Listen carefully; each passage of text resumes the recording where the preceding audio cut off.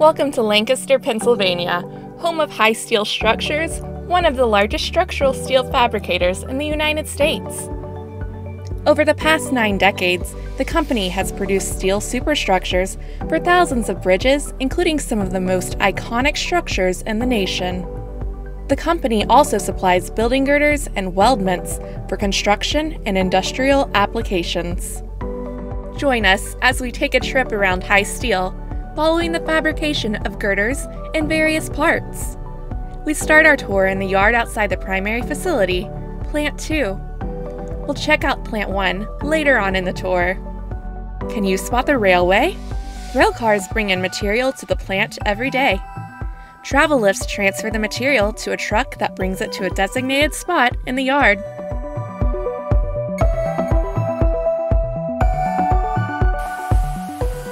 At our first stop inside Plant 2, you will see a plate processor.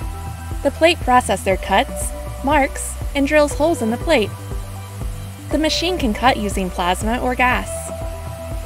Plasma is the preferred method, but is generally only effective for steel that is up to 2 inches thick. See the water in the table?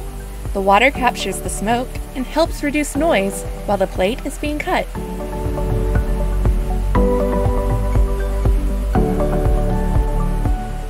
After the plate has been processed, welders join parent plates together in a process called butt splicing. This team member is splicing the web using submerged arc welding, which we'll explore later on in the tour. You'll notice the welding is mechanized using a gantry. The weld machine moves across the plates, filling the groove. Once the groove is welded and the flux is cleaned out, the machine comes back for another pass until the groove is completely filled. Then the plate is turned over, the root of the weld is back gouged, which we'll see later, and the back side of the weld is filled.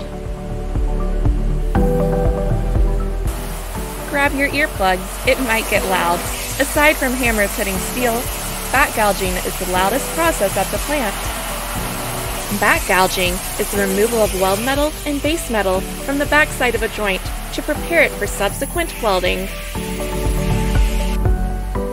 Once the welding is complete, it's time to remove the weld reinforcement. This teammate is grinding off the reinforcement to get a nice finished surface. Removing the reinforcement is not typical in structures, but it is very common in bridges to facilitate good fatigue performance in tension splices and also to facilitate testing.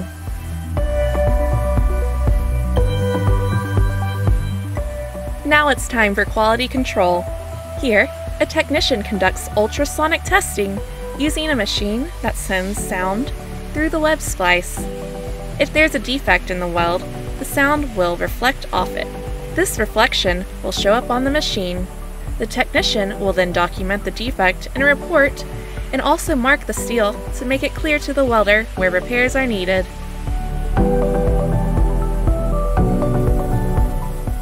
At our next stop, a machine runs up the middle of a flange, removing mill scale. The flange must be cleaned in the area where the web will be attached. It is not always necessary to remove mill scale for welding, but the bridge welding code requires this removal for web to flange welds.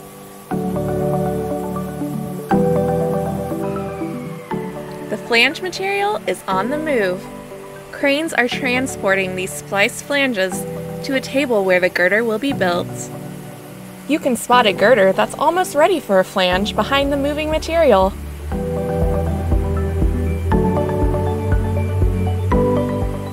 You'll notice the plate has some give and movement. We often think about steel as stiff, but it is actually quite flexible, which is why we can build steel bridges so readily. When girders go up in erection, a certain amount of pulling, pushing, and twisting is needed to get the steel to fit, and this is possible given steel's flexibility.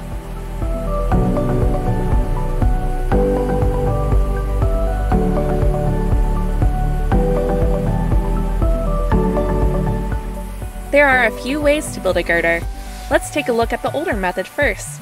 Here we have a web held fast to the flange. On the far side of the girder, a worker hammers the web into position.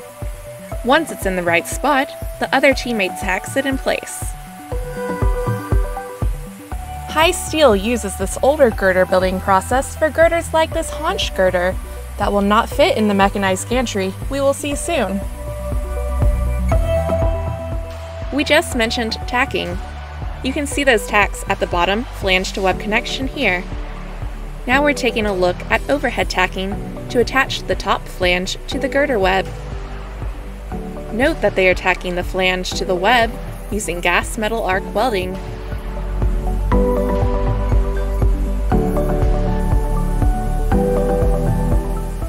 Here, you'll see the newer method of building girders using a machine. To build the girders, webs are set on the supports and flanges are brought to the machine called a girder builder. The machine squeezes the flanges tightly to the web to produce a good fit and then tacks them in place. You can see the equipment move its way along the girder, pushing the plates together. Every now and then, you can see the tacking where there's a glow of the weld arc.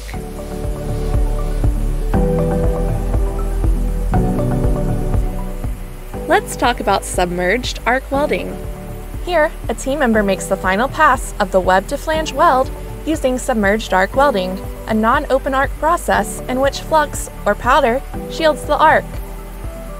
A preheating torch produces the bright glow you see and travels with the welding equipment ahead of the weld arc. Submerged arc welding does not produce a bright arc, and the welder does not need a shield for eye protection from the light of the arc. Time to drill the girder for field splices. An operator in the white booth runs a program that operates the gantry to drill the girder. In this case, both the top and bottom flanges are drilled at the same time. You can also see the installation of stiffeners in this scene. Look for the red cart. Here, a team uses jacks to push apart flange, drop in stiffeners, and tack them in place.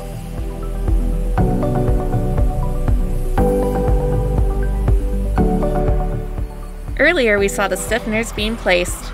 Here, welding equipment, called a dart welder, uses submerged arc welding to weld the stiffeners to the girder. As the equipment works its way across the length of the stiffener, the worker clears the slag from the weld, checks the weld in progress in case any setting adjustments are needed, and vacuums the excess flux, which is filtered and goes to the top of the hopper and eventually comes back down for reuse. Let's step back out in the yard for a moment. This is where assembly happens. Sometimes assembly is used to check the fit of members. Other times drilling is done, or partially done in assembly. On to plant 1. In the 1950s, the Highs moved out of downtown Lancaster to build plant 1. High Steel made all beams here for 15 years until bridges got bigger and outgrew it. Now, this is where High Steel produces the smaller stuff. Plant 1 also has a plate processor that cuts, marks, and drills. Thicker plates usually wouldn't be cut here.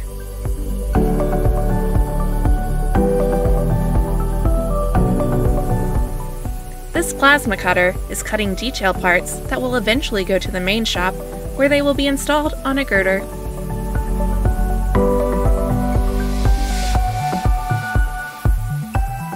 Girders can be straight or curved. Sometimes the girders need adjustments for more or less curve. These two people are conducting sweep heat correction to introduce that curve. They're making a V heat pattern on the flange. That portion of the flange expands, and when it cools, it shrinks down, changing the curvature of the girder. Can you see where the steel is dry and where it is moist? Whenever steel is heated, it appears to sweat. This is because moisture in the exhaust gases from the torches accumulates on the cooler steel. The moisture doesn't adhere where it's hot, but as you move away from the heated steel, you can see it has adhered to the cooler steel. Often in the shop, you can see moisture or even puddles on the steel and can tell that it has recently been heated. Beams are cambered in this area of the facility. Cambering is the intentional act of creating an upward curvature in the beam. On plate girders, camber is cut into the web on the plate processor we saw earlier, but this is not the case when rolled beams are used as stringers. On the smaller beam, you can see heat marks where heat was used to introduce camber. Small beams can also be cold cambered on the green table. Jacks bend the beam in cold cambering. Meet the wheel abrader, a blast cabinet for girders and bigger parts. If you look at the floor, you can see a chain that crawls forward very slowly, transporting the girder through the cabinet. The cabinet blasts shot to clean the steel of mill scale, rust, and other impurities. It also creates an anchor pattern, making a rough surface that helps paint adhere.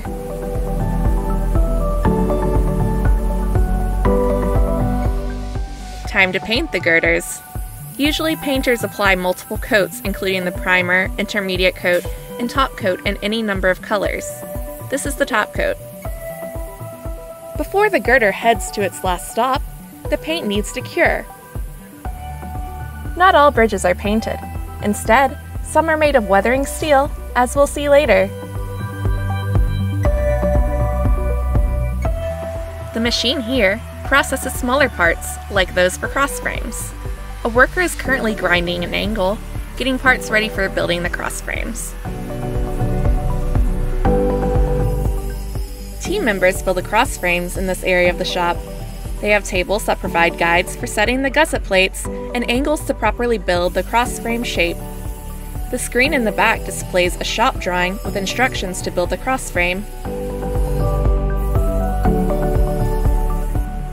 Once the cross frame is built, it is welded using submerged arc welding. It's not shown here, but High Steel also uses gas metal arc welding for welding cross frames. The machine indicated here is a press brake. The worker puts dimensions on the plate and installs it in the press brake, which creates a small bend in the plate. Such bent plates are used in cross frames, lateral braces, and other smaller components where a bent plate is needed. Cross frames, plates, and other smaller parts go through this blast cleaner. You can barely see the movement, but this table keeps the product going forward while the machine is still blast cleaning. These plates have a slight bend in them produced by the press brake we just saw. Painters coat miscellaneous parts, such as cross frames and diaphragms, in this way before the steel moves on to its next destination.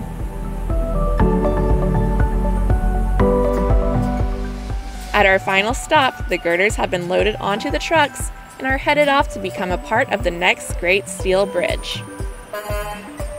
These girders are not painted, but instead are made of weathering steel. Weathering steel protects the bridge from corrosion by forming a protective oxide layer, or patina, on the steel's surface. This patina protects the steel from further corrosion.